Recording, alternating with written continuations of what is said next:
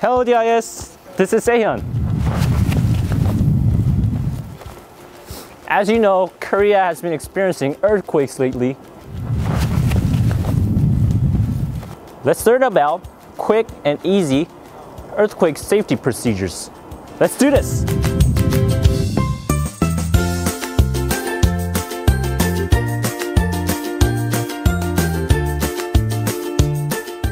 If you feel shaking in a hallway, avoid the windows and find cover under something sturdy.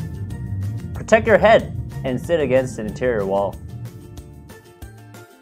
When the building is shaking, avoid using the elevator and always use stairs or an emergency exit.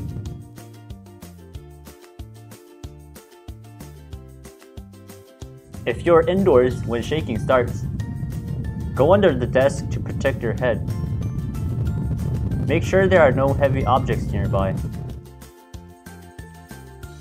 Once the shaking stops, leave your house and look for a clear area.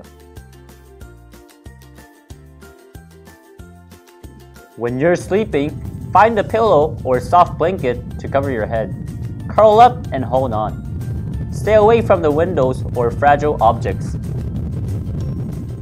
Wait in your safe place until the shaking stops.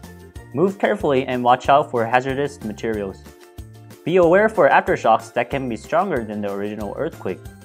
When you're filming inside the jet stream room, don't run outside the studio, but make sure you are safe from heavy equipment by going under the desk to protect your head.